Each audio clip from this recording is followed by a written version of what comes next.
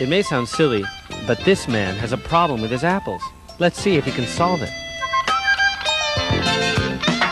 Well, I'm a pretty smart cat, and I know they say that an apple a day keeps the doctor away. But you gotta help me, Doc, here's what it's about. Got a bad apple problem, can't figure it out.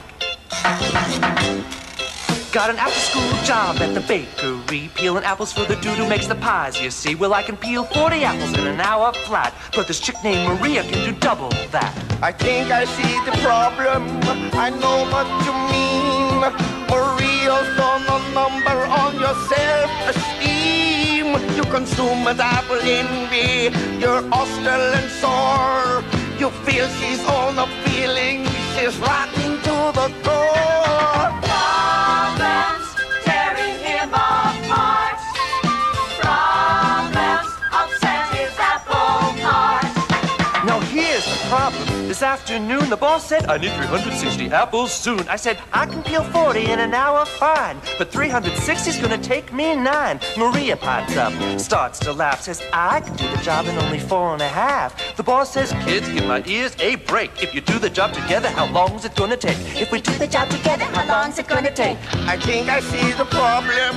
You're tense and tired. You're terrified her apple skills are gonna get you fired. As a consequence, you're crabby to Maria and your boss. You have this dream in which you crush them into applesauce. Problems, he really flipped his lid. Busted ego, he's got a broken kid. No, that's not the problem. Here's the deal. 40 apples in an hour's what I can peel. Maria can do 80, so together we got 120 apples in a 1 hour shot. He needs 360. That isn't enough.